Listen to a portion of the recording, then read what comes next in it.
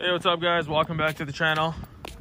As you can see, we have a U-Haul today, and I'll explain why I have that in a second.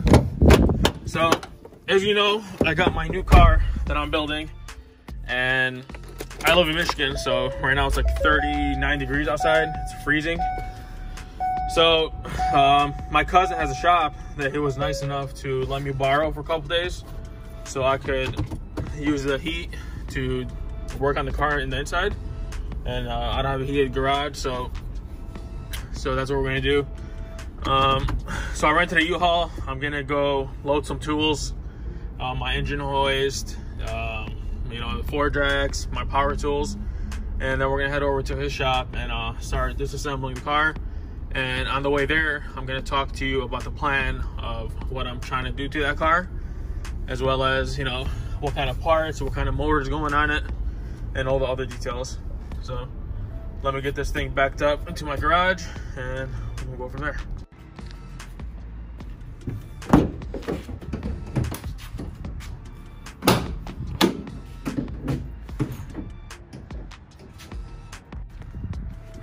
All right, so this should be good enough for what I need it for.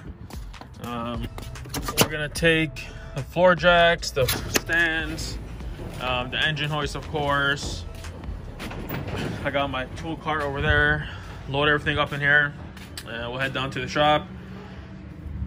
I'm by myself, so it's gonna take me a while to do this. And I also bought this new dolly that holds up to 2,000 pounds. So we can use this to, for the gas tank, or the cradles, whatever's heavy. Look how big these wheels are. So, not a bad investment, only about 70 bucks. So let's get started. All right guys, I got most of the stuff I need. For a dolly, I got a whole bunch of tools back there. My flashlights and my charging kits. In those bags, I have my sockets and wrenches. That should be most of the stuff I need for now. If I do need anything else, I'll come back for a second load. So we got the toolbox locked up. That's for something. And we're gonna head out.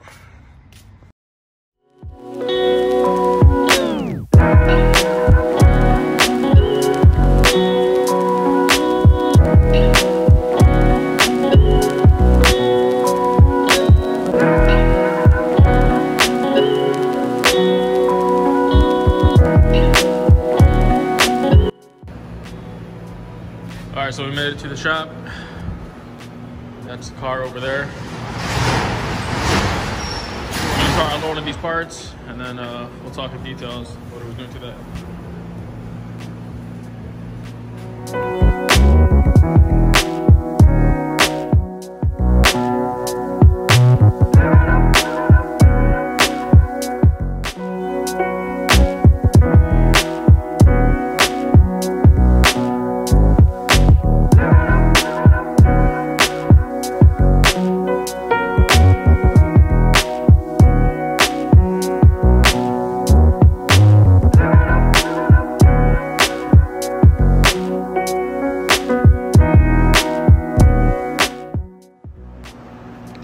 Alright guys, so we're gonna get started on this. I'm gonna jack it up, put the floor jacks under it, take the wheels off, and while I'm working, we'll be explaining what's the plans for this and whatever you're gonna do to it. So let's get started. We have a lot of work to do. Alright guys, so I'm doing a voiceover and just I'm honestly watching the video as we speak. I'm kind of just watching myself work at this point. But the reason for that is at the time when I was filming the video, there was a lot of background noise because I was working at my cousin's shop, as I said from the beginning. And then he had this heater going on, and that thing was super loud, so I couldn't even hear myself talking when I was trying to record. But I want to get into like the reason behind this, what's the plan. I mean, as you're seeing from the title, you guys have an idea of what I'm doing. But of course, there's a lot of questions on how that's even going to work. Is it even possible? And all that good stuff. So let's get into it. Let's talk about how we're going to make this happen. and how I even came up with the idea to do this, right? So after I sold my car to Lil Baby, I was thinking about doing another car. I wanted to do another build, but I wanted it to be something like really special, like not like another just regular Hellcat, or just like something that anyone else could build, you know, just by, you know, doing it themselves. And honestly, in the beginning, I wasn't really trying to build another 300. I was like probably gonna do like a Magnum, or like a first gen like Charger, or just something unique, you know. But then I just realized how much attention the 300 got, and just because how special it was. So I'm like, I have to do another one, and that's what most of you guys were requesting, is to get another 300 built. So that's what we're doing. So starting off was, I had to find another car, of course, and it was like the hardest thing ever because I couldn't find the color that I wanted. I wanted either a white one or a red one, period. I didn't want black. I didn't want another silver one. I mean, don't get me wrong, silver was nice. I just wanted something just a little more flashy, which is, of course, is red. But I looked around, I shopped everywhere, and literally there was nothing. And if there was, they're asking like this ridiculous price that didn't even make sense at all. And what's crazy is I honestly found the car through one of my followers. So if you follow me on Instagram, I posted a story on my Instagram saying that I'm looking for another 300, and it kind of gave it away at that point. I'm doing another 300 build, but I said that I'm doing another 300, and I am looking for a car. It has to be red or white, has to have a sunroof, has to have a clean title, and a clean Carfax. Literally, I posted it, and not even an hour goes by, I'm having like 60, 70, 80 DMs of all these cars around the States. And I'm like, what? So I'm going through them, and I found this one that I bought. I found it in Indiana at a Chevy dealership, which was interesting. It was actually a trade-in. It was a one owner. It had everything that I wanted. It had the park sensors, had the blind spot, it had the sunroof.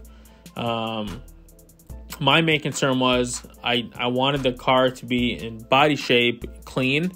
I didn't really care like mechanical wise, because of course that's all gonna get replaced. So that was what I was talking about the salesman. I'm like, listen, man, I'm like, I'll pay your full asking price as long as you guarantee me I'm not gonna get, you know, a piece of rust when it gets here, because I couldn't get down there and pick it up myself because of my work schedule. So I had to ship down to my house, or to Michigan. And he sent me some pictures, he sent me some videos, but still you couldn't really tell exactly how the condition was, because, you know, everything's over the phone. So I took the chance. You know, I mailed them a cashier's check. I made some of the payments on a credit card just for a deposit, and they were very, very fair with me. They even delivered the car, not even charging me $1 for it. And when I came and seen the car, it was perfect. I mean, of course, there's like a scratch here and there, but nothing that I can't really fix up. But I'm talking about like major dents or major scratches. There was none. The car was really clean. And then I was really happy with it. So I bought the car. I got the car out the way. And then I already had a plan in mind of what I wanted to do regarding, you know, the powertrain and all that good stuff. And I was thinking either a Demon or a REDEYE. And honestly, in the beginning, I was thinking about doing like a track hawk conversion, but there was no way that four-wheel drive differential was going to fit in there. It's just impossible. That's what I think of doing this for so long. You know, that's a very big setup, and in order for that to happen, you have to like custom fabricate a frame and all that stuff. I didn't want to get into it that deep. Probably in the future I might do something like that, but as of now I wanted to do something, you know, else. So I did some research, and I really wanted to do like a Demon or a REDEYE.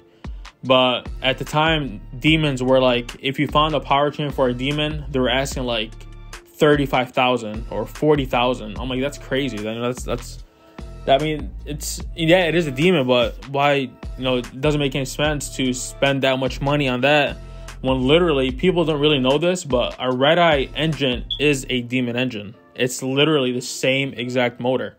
Only difference is why the Demon makes a little bit more power is because it's tuned for, you know, the race fuel, and just has better air management because of the ram hood.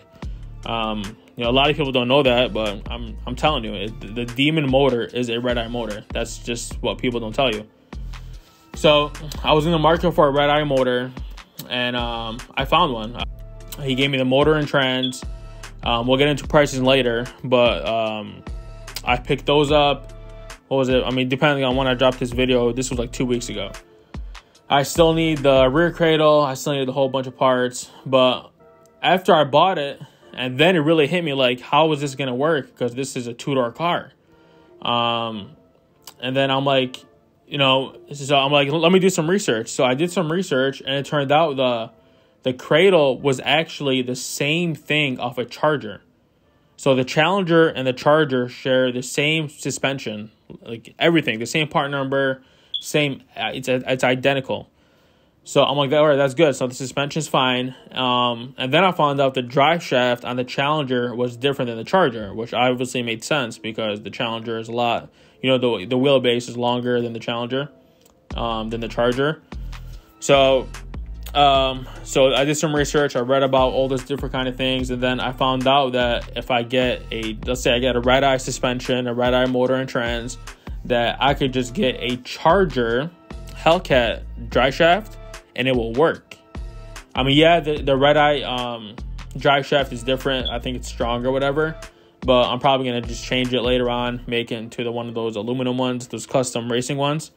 So that wasn't, you know, my worries really. So I got that out the way. I figured out the suspension would work. I figured out the motor and trans will fit.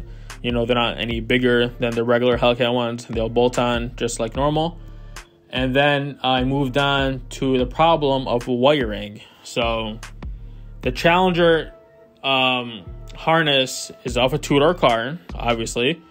And if I'm going to put it in a 300, which is a four-door car, I'm going to be short half a car, meaning that two of my doors are going to have no power. So I had to think of a way to make that happen. And as of now, honestly, I'm still working on it. But, I mean, it'll be like, you know, something that I can work on later on after I get everything situated and I get the car running. I'm pretty sure there's a way to make it work.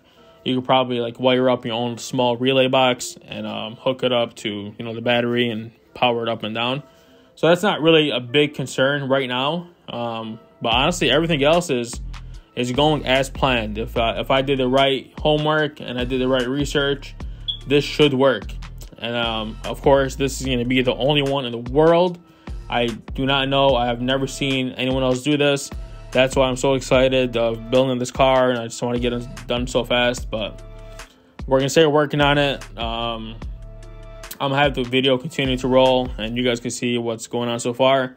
I mean, the purpose of part one, we're just tearing it down, you know, stripping up the front end, just getting it ready for part two, which is, of course, pulling out the motor, the suspension, and whatnot. I didn't want to make too long of videos because I did read some of the comments on how you guys were saying the videos were a little bit too long, and honestly, I don't blame you.